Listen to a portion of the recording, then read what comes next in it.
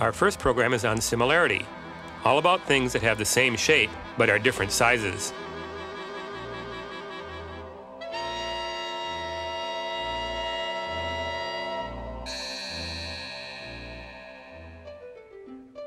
With our trusty expand array, we can change the size of any geometric object.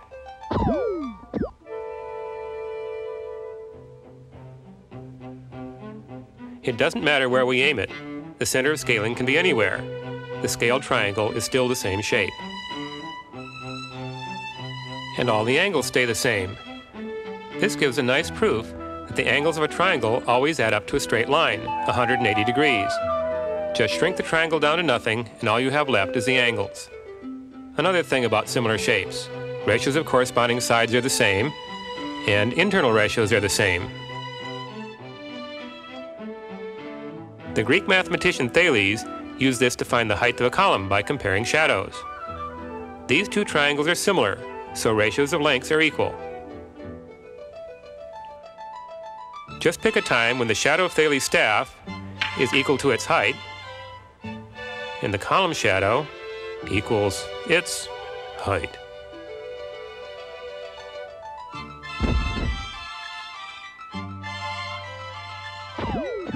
You can also scale three-dimensional objects.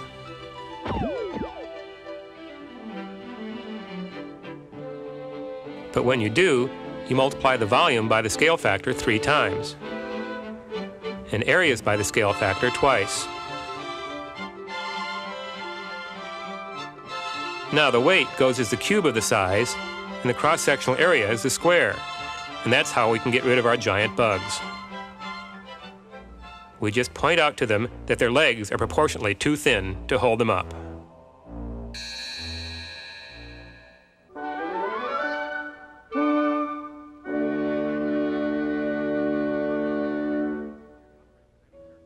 The circumference of any circle is a little more than 3 times its diameter. In other words, the ratio of circumference to diameter is about 3.14, a fundamental constant of nature called pi. The area of a region inside a circle is some number times r squared. This factor a is another fundamental constant. Guess what? It's the same value, pi. Why is this? Let's unwrap half the circumference for reference. Then chop the discs into sections. I would say pie slices, but I'm too nice. Now rearrange them into a sort of parallelogram.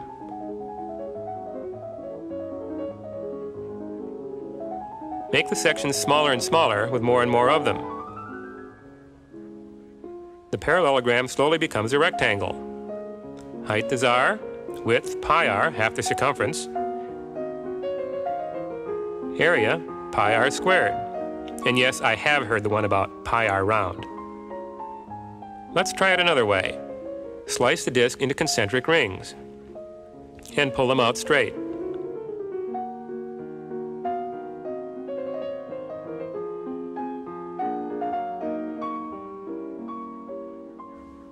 Make the slices narrower and narrower, and you get a triangle. Altitude is r, the base equals the circumference, 2 pi r, so area, half the base times the altitude, is pi r squared. The digits of pi never repeat. One of the most practical applications of supercomputers to date has been to calculate the 1 billionth digit of pi, a truly transcendental experience. We won't go that far here. It's 9. Pi shows up wherever circles do, in the areas and volumes of surfaces of revolution. But it also shows up in places where circles are not so obvious. Suppose you decide to drop a needle on a floor with floorboards twice as wide as the needle length. It can land crossing a line or not. The probability that the needle crosses a line is 1 over pi. Here's a weird one. Put a yellow dot on each grid point where the x and y coordinates are relatively prime. Another way of saying this is, put a yellow dot at each grid point that's visible from the origin. The dark dots are hidden behind the bright ones. In the limit, the probability of seeing a grid point is 6 over pi squared. Pi has something to do with prime numbers. What's up next? Future programs will deal with things like the shapes of polynomials and trigonometric functions, locus problems, platonic solids, all to show that mathematics is the second most interesting thing you can do.